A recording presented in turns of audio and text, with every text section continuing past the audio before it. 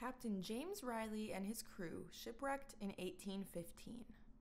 Their ship didn't completely go under, and they were actually able to go to land to do repairs. Upon landing in the ship's leaky boat, Riley and his crew began to make repairs to return to the ship, rather than face a desert rescue. The repairs were incomplete when a native armed with a spear arrived and helped himself to their meager supplies.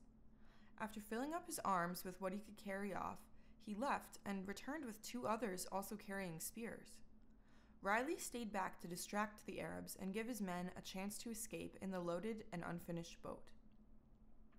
They made it, but without Riley, who offered his captors money in exchange for his life. With their agreement, crew member Antonio Michel swam ashore to pay them, at which point Riley ran out into the water to join his men. After Riley was safe in the boat, all he could do was watch while an Arab stabbed Michel in the stomach and dragged his body away, which caused Riley tremendous feelings of guilt, as I'm sure it would anyone. As the ship, still aground, was unusable, unable to reach what are now the islands of Cape Verde, the crew decided to sail to the south while hoping for rescue, which did not come. After 9 days out of food and water, they returned to the shore at an isolated beach 200 miles further south, with the realization that they would probably be killed just as quickly as Michel. They reached the shore, which was surrounded by high cliffs. Riley told his men to begin digging for water. He climbed to the top of the cliffs and found himself staring at the edge of a vast expanse of flat desert. His crew joined him, and together they started to walk inland, hoping for rescue by a friendly tribe. But soon they were without hope, enduring the 120 degrees Fahrenheit heat during the day and freezing temperatures at night. Out of food and water, Riley resolved that they should either accept death or offer themselves as slaves to the first tribe they encountered, which is exactly what happened. A large gathering of men and camels appeared on the horizon, and the crew approached them. The tribe started to fight among themselves to determine who would become the slave owners. Riley's crew became separated when they were taken as slaves by different groups, which then went their own ways. Riley recounts in his memoirs the terrifying days spent in servitude.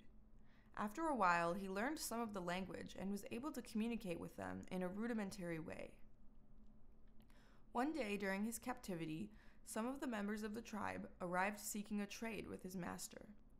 Riley asked two of them, Sidi Hamet and his brother, if they would buy him and his fellow shipmates and bring them to the closest city, which was Mogador, now Essaouira, hundreds of miles away to the north.